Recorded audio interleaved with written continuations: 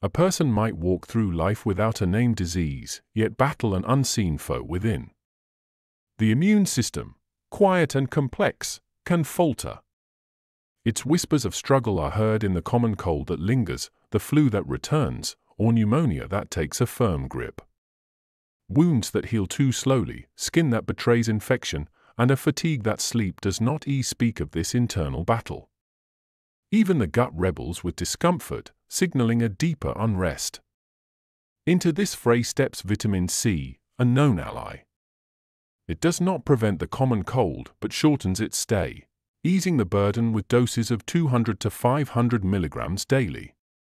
Yet, nature's bounty in fruits, while rich, falls short of this mark. Caution guides us, for too much invites other troubles like kidney stones or iron's heavy load. Vitamin C stands as a 7 out of 10 in its defense against our unseen enemies. Vitamin D, with sunlight as its vessel, offers another shield. It speaks to our cells, modulating the immune response, reducing the severity of infections, and standing guard against autoimmune threats. Though the sun gifts us this ally, its reach is limited by skin's tone and life's demands. Supplements and foods rich in vitamin D fill this gap, earning it an 8 out of 10 for its vigilance.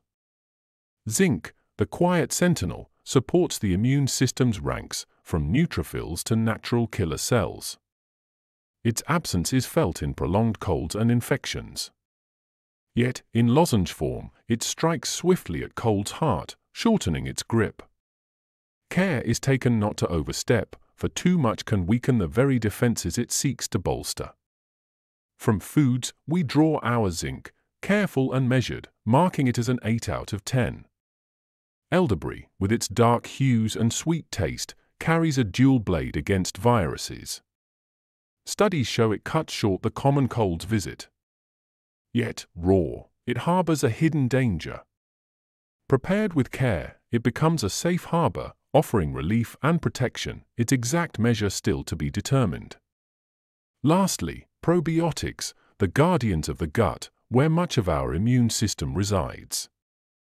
They fortify this inner landscape, enhancing our defenses.